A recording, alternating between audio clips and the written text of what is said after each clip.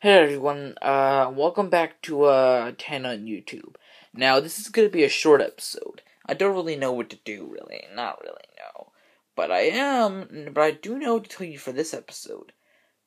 You all remember Finding Nemo, right? That Disney Pixar 2003, computer animated film about a clownfish named Marlin trying to rescue his son clownfish named Nemo with the help of a short-term memory loss bluefish named Dory.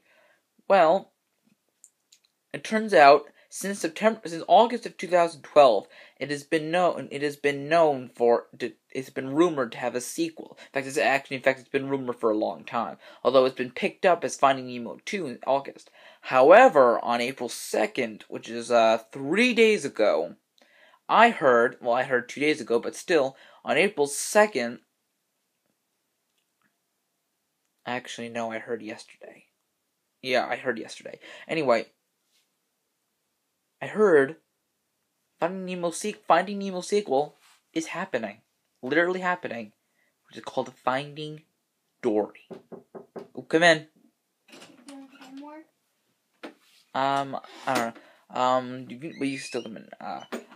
Okay, we have an unexpected arrival from Alex. You need to turn that off.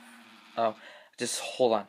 Now, I want you people to spread the word, because Finding Dory is basically about Dory finding more about her family. Like, when Is Nemo even gonna be in it? Like, Nemo?